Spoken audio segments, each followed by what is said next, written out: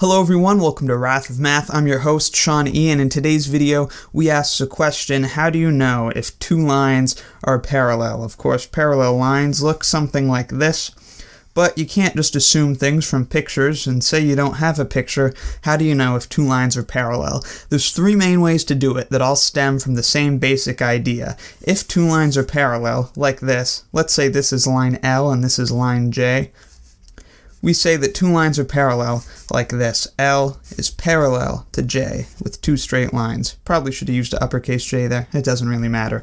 So the three main ways to do it all depend on finding out if the two lines we're looking at have the same slope. Because if two lines are parallel, then they have the same slope. They're going up or down at the same exact rate, and that's why they never intersect.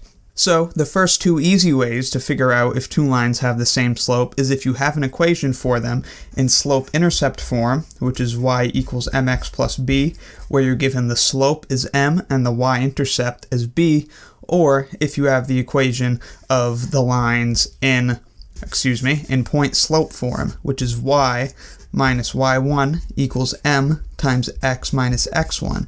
And this is y minus the y-coordinate of some point on the line equals the slope multiplied by x minus the x-coordinate of a point on the line. So if you have the equations for the two lines you're looking at in either of these forms, then you can just pick out the slope right there. It's m in both equations. So if you have one line that has the equation y equals 2x plus 3, and another line, let's say it's something like y minus 1 equals 2 multiplied by x minus 4, then here, you know the lines are parallel because your m term is equal. If they weren't equal, you would know that this line is not parallel to this line. So those are the two easy ways. If you have equations for the line in slope-intercept form or point-slope form, it's super easy to just look at it and pick it out. The slightly harder way, but still not all that difficult way, is if you've got 2 points on each line. So let's say we have one line that has point